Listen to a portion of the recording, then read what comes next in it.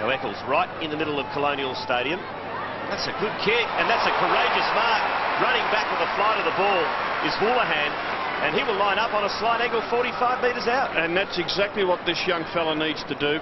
He's got all the talent in the world. He's just got to build the hardness. He's got to do the 1%ers. He's got to do the second and third efforts, the repeat efforts, and that's a good sign for him. Be great if he could finish it off with a goal. Only 20 years of age, Ryan Houlihan's kicked 15 goals in his 16 matches this year.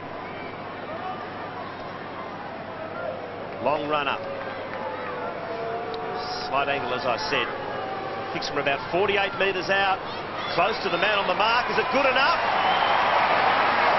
He likes it. Does the goal umpire like it? He does. It's a goal. Third to Carlton. I think full credit to Wayne Britton and the Carlton coaching staff. Beaumont starting at full forward, and we see Prendergast at centre half forward. They've got Spawn playing on the half forward flank. Just a few things there that Terry Wallace wouldn't have expected. So here's Houlihan's kick, and the goal umpire wasn't in the best posse, but he did well. He got it right. He got it right.